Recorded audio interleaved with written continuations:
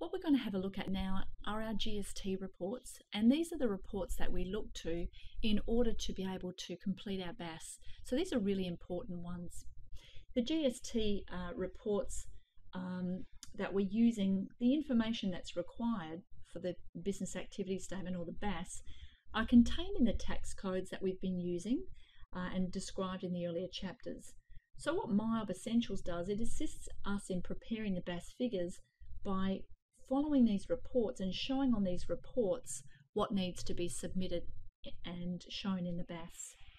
So let's go up to reports, show all reports, and I'll just show you what else is sitting here.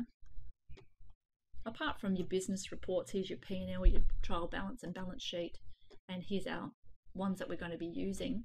But you've also got your banking, here's your banking reconciliation here, any of your payroll reports, here's our sales, and here's our bills. So it's really easy to navigate your way around and find this the report that you need. It's really set out well. So very first thing I check is this one here, which is my detailed report, and I'll show you both. The detailed report, and let's just pull it for MYOB defaults, by the way, to the whole month. Let's leave that whole month. I was going to change it, but actually it's showing for the quarter. Okay, and we told it that in our setup. That's why it's stemming with those dates already. So even though we haven't done anything after July, it'll still show there to September. Let's leave it as it is. So what this is broken into are tax codes. So here is our figures that are going to go at G1, and this is all our sales. So they're talking about the sales from this date to this date, which is our quarter, our first quarter of the year. So everything is listed down here, and you can see all our sales have included GST. If I was unsure of anything, I can click on the transaction details here, and that would pull up the transaction in question. Notice you get this warning, the transaction has been reconciled. So just make sure that you don't amend numbers here, otherwise it'll muck up your bank reconciliation. It then shows us our G10, which is our capital acquisitions, and you can see this is the purchase of that leather lounge suite. At G11, we've got our GST free purchases, and that's our bank charges there. They're GST free. What comes next is anything that's GST, which goes at G11, and we've bought some goods from Bella Hair Care. There's our freight, our things from Australia Post there, aprons, and our mobile phone. So I always check for my clients what's sitting in these accounts and just make sure that this is correct, and what we've allocated to these certain accounts and areas on the BAS are actually correct. Once I'm happy with that, I then send that report to PDF. I'm happy with that. Let's pretend we printed that and go back to reports to look at your other GST, which is this one here, the GST report for your activity statement. This displays the GST that's required for our BAS. Again, it stems from those dates in our setup, and again, we can choose cash or accruals if we deselect the cash, and we're going to generate the report there. So what you're looking at here, and I'll just make that bigger for you. What we've looked at here is the information that's required for our business activity statement. We've got here our sales, which go at G1. If we've reported export at G1, it will be shown separately at G2. If we've reported GST-free sales at G1, that would be shown separately at G3. And if we've reported any interest from the bank at G1, that would be shown here as an input tax sales, or the tax code that we use for interest received is ITS. We haven't received any of those, and that's why they're showing 0. That 293 is 1/11 of those total sales, or 10% of your sales.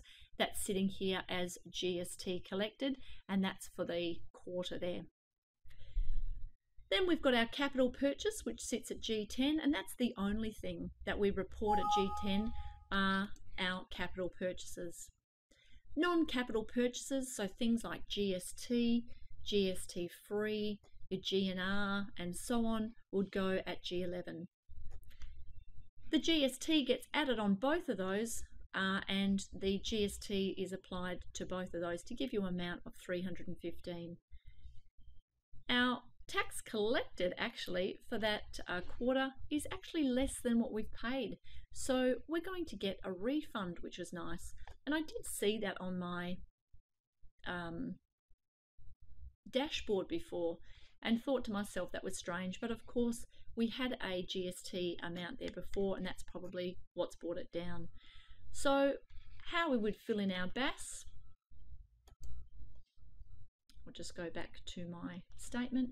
My report's always here, but on my dashboard here you can see that that refund is sitting here, and if I click on it, it brings you to your detailed report, which is what we saw before. Your collected minus your paid will give you the difference there of that $22. If you're unsure, you can always go to your reports under your balance sheet, and your GST collected and paid is sitting here. This is from there to the end there, but don't forget you had that opening balance of $650 for your GST collected.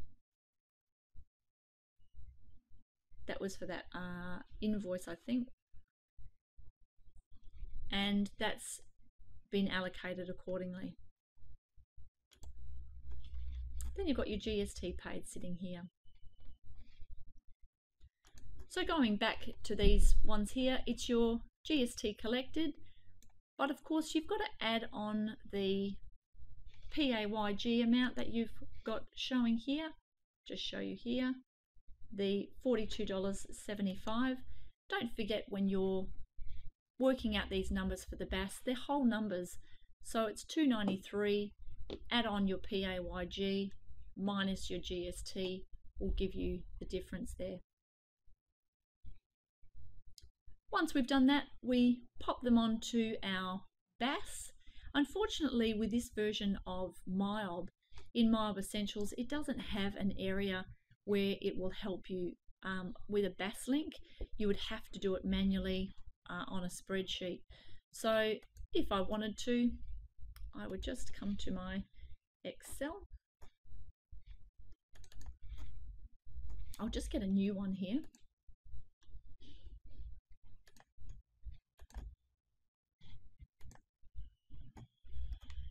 So I'll just make that bigger. So here's my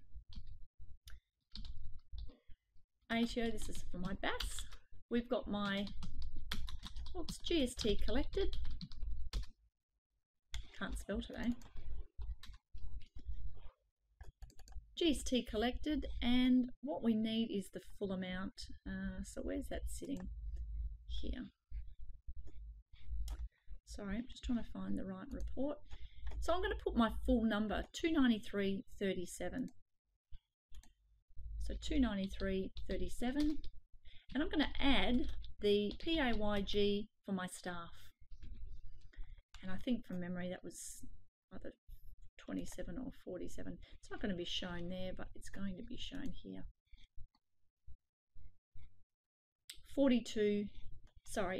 24. Looking at the wrong one there.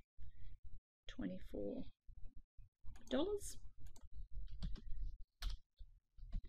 Let's add that one up together. Minus your GST paid, and we're going to put in the full amount of GST paid there. $315.45. And look at that. We've got in there that minus our GST, and really that's the amount there that we owe the tax office. $317. Yeah, that's the amount that we've owed the tax office. So really, when we're reporting, that will be 293, that will be 24, and that will be 370. That will be 315 there, and you can see that we've got $2 there owing. So I've just done that manually, but you don't have BASlink with Essentials, so that will be a manual little calculation there.